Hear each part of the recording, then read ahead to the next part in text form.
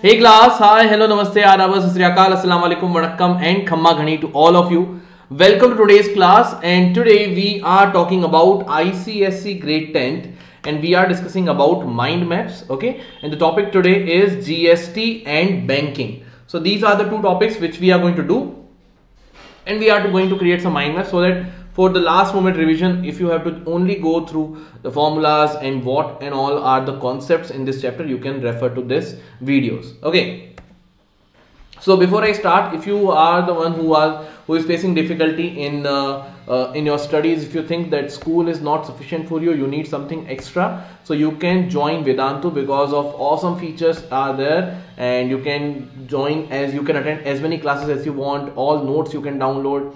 Any topic you want to study, you can study it anytime you want. So the link for registration is mentioned in the description box of this video. What you need to do is just apply the coupon code GPPRO. Sorry, the coupon code is GPEPRO. Once you'll apply this coupon code GPEPRO, this will give you 20% off. Okay, so now first chapter will be starting here, that is goods and services tax, that is GST, goods and service tax. Okay, so first thing we need to understand goods, service and taxes. What does it mean? Okay, so goods is every physical object that can be used. Okay, anything. Suppose if I have a water bottle, so this is a good for me. If I have a milk container, that is a good for me. So any physical thing which you can touch and which can be used will be called goods. Okay, so remember, goods does not include money and securities, security bonds or money. It doesn't come under goods. It has to be something other than money or securities which can be used. So it is called goods. Services means anything other than goods, money and security. Services means, suppose if I'm teaching you, okay, suppose if I'm teaching you, or suppose if you are going to your school. So school is providing you education. Now education is not some physical thing. You're getting my point? But your father or your parents are paying the tuition fee at school. So you are paying the services. You are paying for the services offered by the school. Okay, then comes the taxes. So there are two kinds of taxes. One is direct tax, other is indirect tax. So direct tax means the tax which is collected, the one who pays the tax only will be paying the tax to the government. Suppose income tax. So when I will pay income tax for my earning, I am the one who is submitting the tax, who is depositing the tax to the government, who is submitting the tax to the government. If I am paying my income tax, I am submitting my tax to the government. So it is a direct tax. Government knows from whom this tax is coming. The second is indirect tax. Here, the one who is paying the tax does not directly submit it to the government, but it goes through someone else. For example, suppose I have bought this bottle. Now suppose this bottle is of say 100 rupees and I have paid 10 rupees as tax. So I have total paid 110 rupees to the shopkeeper wherever I have bought. Now that shopkeeper will submit this 10 rupees to the government.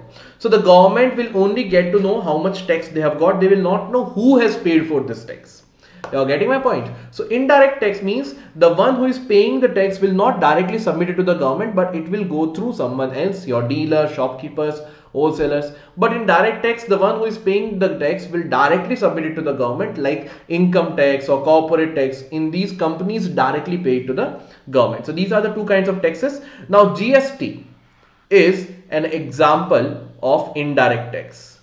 GST is an example of indirect tax. Earlier we had lots and lots of indirect taxes. There were many minute indirect taxes, and state used to apply their own taxes as well. So VAT, excise duty, etc., etc. There were many indirect taxes. So now what we have done, we have removed all the indirect taxes and only one quantity is there, that is GST. So this is a unified tax system.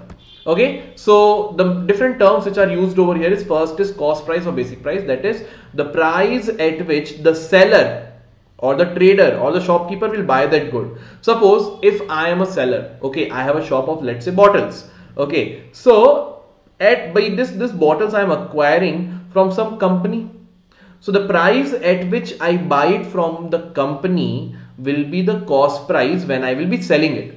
Okay, so the cost price is the price at which the shopkeeper buys the item. Okay, and the price at which the shopkeeper sells the item, that will be your selling price. Okay, dealer or shopkeeper, the person who buys goods services to sell it to the consumer. Okay, I'll buy from wholesaler and I give it to the consumer. Discount is certain percentage offer given to reduce the prices. Okay, this can be anything. Okay, it will be given in the question. Mark price or list price is the price which is say pasted on this bottle. You have seen the MRP. So MRP is your marked price, or we also call it as list price. Okay, and then selling price. So remember, selling price is equal to your mark price minus the discount, or your list price minus the discount. Got it? Suppose if the MRP on this bottle is of 100 rupees, if I give you 10 rupees discount, you will only pay me 90 rupees. 100 minus 10. Simple thing. Okay, now GST mein beta, there are, see, the components are, first thing, it is a consumption based tax which levied upon buy or transfer of goods. So when you buy or transfer some goods or services, on that the tax is applicable, and it is a consumption based tax. That means the one who will be consuming will be paying the whole tax. Okay, it has replaced all former indirect taxes. So remember, GST is an indirect tax. GST is an indirect tax. Okay, after that, the next thing, GST and tax services mein, how do you share the tax? How the tax which is submitted, how that is shared? So there are two kinds of movement. One is intra-state. That means within the state. Within the state. Suppose I am in Rajasthan right now. So if I bought some items from Jaipur and I am selling it in Jodhpur, so I am doing the business within the state. So that is called intra-state. One is interstate. The other kind of business is interstate. That means in different states. Okay, within the state, and this will be outside state. Suppose I bought something from Jaipur and I'm selling it here in Bangalore. So I've changed the state. From Rajasthan I am coming here and I'm selling it in Bangalore. So this is called interstate. Okay. So when the business is intrastate,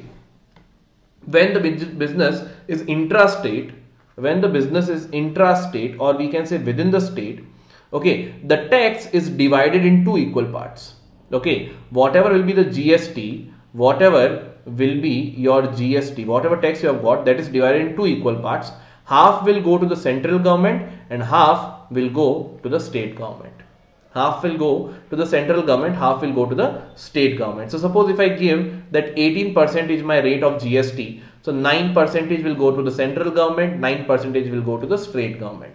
Okay, then if the tax is interstate, that means outside the state, if I am doing the business outside the state, so in that case only one IGST is collected and this is submitted to the central government. Okay, IGST is submitted to the central government, and then accordingly central government will be distributing to the different states. Okay, so whenever the business is being done inside the state only, then you will have two shares. One is CGST, half goes to CGST, half goes to SGST. When the tax, when the business is being done within two different states,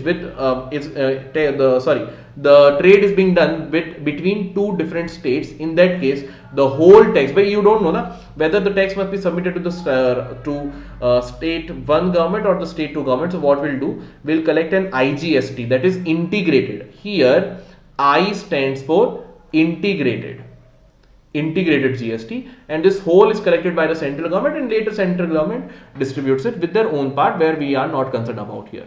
Okay, then IPC input tax credit. So remember this thing, whenever you have to find out about GST, payable GST, how much GST is payable GST, or we also call it the net GST, it is equal to output tax minus input tax. Okay, minus input tax. So suppose I am a dealer. Okay, I am a dealer. When I am buying something from wholesaler, I bought this bottle from the wholesaler. I am a dealer. So I say paid 10 rupees to the wholesaler. I paid 10 rupees to the wholesaler as GST. That 10 rupees, that 10 rupees, the wholesaler will submit it to the government. Okay, so let's say here is the wholesaler, here is the dealer, and here is your consumer.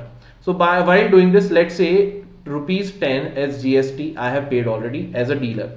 So this 10, the wholesaler will submit it to the government. And when I sold it to the consumer, let's say the consumer has paid rupees 20 as GST.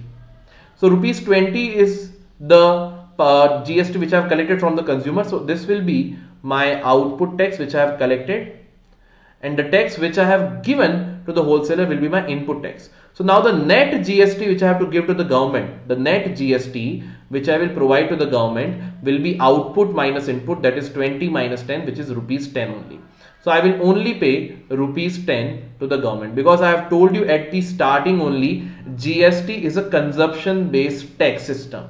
So the one who will consume, so who is consuming? The consumer is consuming. So the 20 rupees which the consumer has given to the dealer, the government has got, but at different stages. 10 rupees from the wholesaler, 10 rupees from the dealer. But the whole 20 rupees the government has got, whole 20 rupee consumer has paid, the dealers will not pay any tax. Okay, the one who will consume it only will pay the whole GST. Got it? So this is the whole concept behind the topic GST. Okay, one more thing, the NTSC course, the NTSC Juggernaut in YouTube, it has been started. So it has started from 21st December. The link to the sessions is over here, vdnt.in/vos. Go to this link. This is the YouTube link. You will go there. You will find out all the NTSC sessions. It will be very helpful. You can cover your NTSC, and those who are preparing for NTSC stage 2, very important for all of you. Okay. Then comes the next topics, that is your banking. So banking is an organization which carries the business which carries business of receiving, safeguarding and lending of money. What they'll do, their business is of either lend the money or receive the money. Okay, they will either take the money from you or either they will lend you the money. So if they are taking money from you and depositing, they will give you some interest. If they are giving you some loan, they will take interest from you. So this is how the banks operate. Okay, the characteristics of this banking are receiving money from depositors, lending money on demand, providing other useful services to the society, loans, school fees, bills, taxes, everything. These are the functions of banking, not that much important. Types of account may not that important: saving account, current account, fixed deposit. This is our important part, recurring deposit. Recurring deposit is there in our syllabus. So in this, what happens is the depositor choose certain amount of money to deposit every month. Remember, the depositor will submit the amount every month for fixed period. Okay, so the number of months are called N. Okay, number of months are called N. This fixed period, for however months they are giving, that is called number of months. Then the amount which is deposited every month. Okay, amount deposited every month is called a principal amount, which is denoted by P. Okay, time period may vary from 3 months to 2 years to 10 or more years, anything it can be. The rate at which the interest you will be getting is called R. Okay, so this is the part over here. You will be submitting it for depositing the money for some fixed amount of time. Okay, and you cannot get the money in between. You have to complete. Suppose if you have taken the recurring deposit account for 1 year, you have to keep submitting, say, rupees 5,000 every month. So you have to submit rupees 5,000 every month to the bank, and at the end of 1 year you will only get the money, not before that. Okay, beta. Okay, so the maturity value calculation, how will you do it? So first thing is interest. Your interest is calculated by doing P into N plus 1 by 2 into R by 12 into 1 by 100. Okay, this formula is not written correctly over here. That is why I am writing it in the correct form. Okay, so this is the interest which you will be getting it. And if you want to find out the maturity value, that means the final amount which the depositor will be getting, that is how much money he has deposited. So P every month, number of months is N. So P into N is the money deposited by him plus the interest.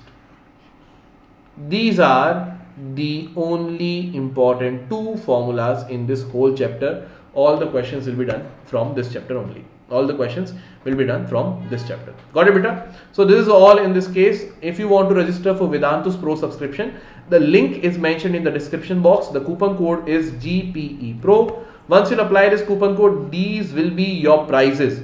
And remember, these prizes includes maths, physics, chemistry, biology, SST and English. So if you want to learn from all your favorite master teachers, Vedantu is a great place for you or your learning. You can join the courses. The course is pretty much affordable. So those whoever can afford the course, you're more than welcome to join Vedantu's Pro subscription. Okay, beta. So this is all. So do watch these videos in the end moment if you want to revise all the chapters quickly. And please don't forget to like the video if you have loved the session. Share the video with your friends and subscribe to the channel if you are new here. Thank you so much. I'll see you soon. Bye bye. Sayonara, Khuda Hafiz to all of you. Bye bye.